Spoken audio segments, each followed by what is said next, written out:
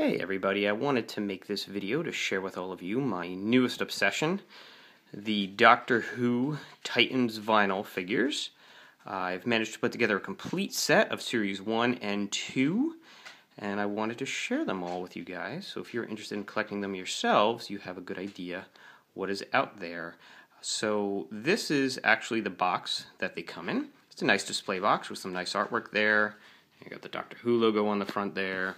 And the nice thing is, too, on the side of the box, it shows you what the rarity of each figure is. And it shows you what to expect from the set. And it's also got the 4 chase figures silhouetted out there, which I'll be showing you in a little bit what they look like. And back of the box, just boring legal stuff. And the other side, same thing, what's in the set. And then when you open that box up, there's 20 of these blind boxes in there. So you open it up, you're not sure what you're going to get, but the whole set is pretty cool. So if you're just buying 1 or 2, you should get some neat stuff. If you're interested in getting the whole set, I picked up a case of them. I got a whole base set and 2 of the chase figures, and then I picked up the other 2 chase figures online. And you can see either side there, they show you, again, what's in the set and what the rarity is. So it mirrors the display box. The back shows you a little information about the figure itself. 16 figures to collect, 1 random figure inside, 3 inches long, and the artist is Matt Jones, aka Lunartic. So without further ado, let's show you the actual figures themselves, starting with the Good Doctor himself. There he is, the 11th Doctor, and his rarity is 3 out of 40. So I wound up getting 3 of them in the case, so he's pretty easy to find. He's got the pink shirt there, comes with his sonic screwdriver. I thought it was kind of neat, nice little attention to detail. They got the little elbow patches on him there. Pretty nice. In the bottom, just Doctor Who logo and the Titans imprint there. That's on all of them. I don't need to show you all of them, but just in case you're curious. So there's the Good Doctor. Put him aside. Then we've got the Silent, who's pretty neat. He doesn't come with an accessory, but pretty nice sculpt there. Pretty menacing. If you watch the show, these are creepy villains, so very nice. That's the Silent there, and he's 2 in 20. So again, he's not too tough to find there. And of course, you've got the TARDIS. Nice iconic figure right there. That's 2 in 20 as well. So you shouldn't have too much trouble finding a TARDIS if this is the one you're looking for. And that's pretty cool there. Then you've got the good old Cyberman. Nice classic Doctor Who villain there. Some nice paint job there. I have to say, I like the attention to detail on these. They're very simple and not overly done, but they have some nice nice sculpts and nice paint jobs on them. So pretty cool. So there's the Cyberman, and he's 1 in every 20. So there's only 1 of him in the box. So good luck if you're hunting for him. We've got the Silurian. He's pretty cool. He comes with his gun there. And he's 1 in 20 as well. And he's pretty cool. Nice. His belt there. Nicely done. Very cool little guy. Alright, we've got the Silurian. The next one up is the Judoon. There he is. This is one of my favorites. It's just very cool looking. Comes with his gun there. Very menacing.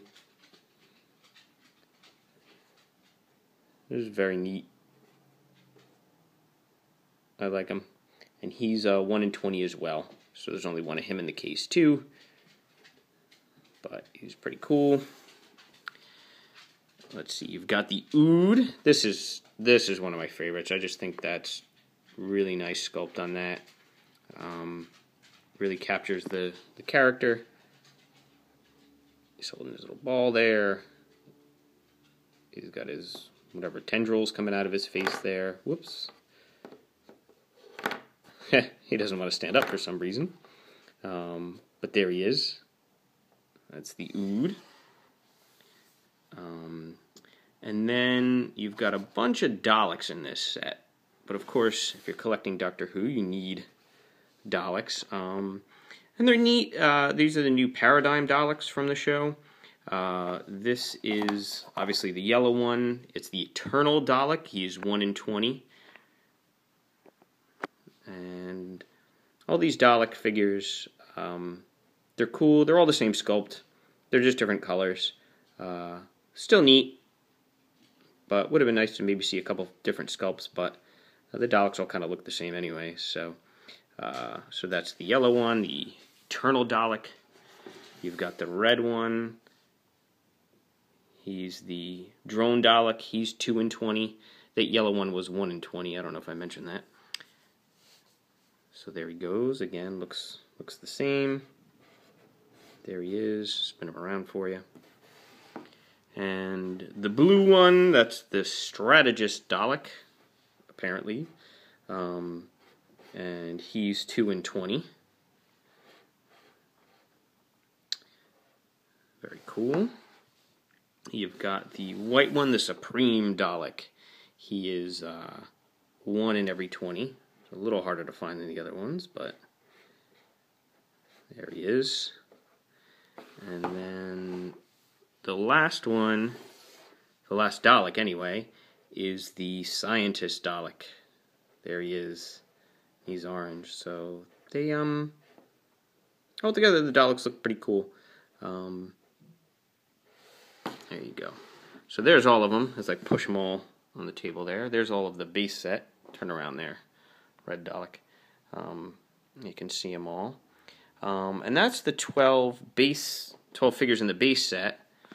But we've got 4 figures I haven't shown you yet. Those are the chase figures. These guys are a little bit harder to find. Move over there. Okay. The first one of the chase figures is the Doctor, the 11th Doctor. He's... The only difference about him, he's got a blue shirt instead of the original pink shirt. Let's bring the regular one back in here so you can compare. That's the regular one. That's the chase one with the blue shirt. Not that exciting, but he's part of the set, so that's that. He's 1 in every 40. Again, otherwise he looks pretty much the same. The other variant is the TARDIS, the green TARDIS. It's supposed to glow in the dark. It doesn't really work that well, but there it is. Again, those 2 variants, those are my least favorite. It's green instead of white. He's got a blue shirt instead of a pink shirt. Not that exciting as variants go, but the next 2 I really like. I'm saving the best for last. We've got the variant Ood, and I think he's really cool. I like the Ood is one of my favorite figures in this set anyway. He glows in the dark. It actually really works on him. Even without glow in the dark, he looks pretty cool with the green there. I like him.